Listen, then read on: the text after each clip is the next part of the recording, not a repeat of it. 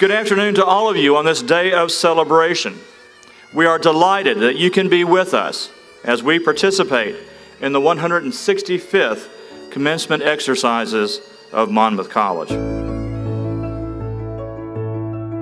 Old Monmouth, hail to thee. All of our graduating classes are special, of course, but this one deserves special recognition. 2.5 years of their time as Monmouth students has been lived under the shadow of COVID. To quote the Grateful Dead, what a long, strange trip it's been. But through it all, you have persevered with determination, creativity, and a quest for joy even under the most trying of circumstances.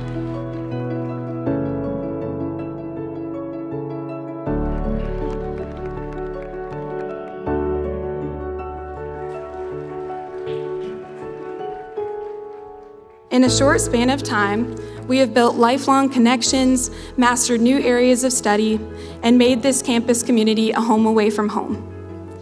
When we complete a tough project at work or earn another degree, we'll think of the professors, friends, faculty, and staff from Monmouth that helped us along the way.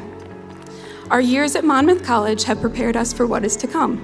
Today marks a turning point in all of our lives as we decide what we want our futures to look like.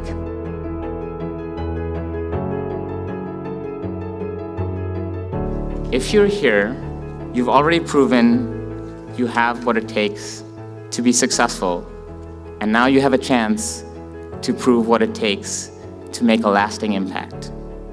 My wish for all of you seated here is that you forge a path where you can truly be your individual self and say what you mean, where you can disagree freely, yet productively, and where you sometimes are off balance and facing paradoxes and absurdity, but also a world where you know how to embrace those and make yourself better because of those situations.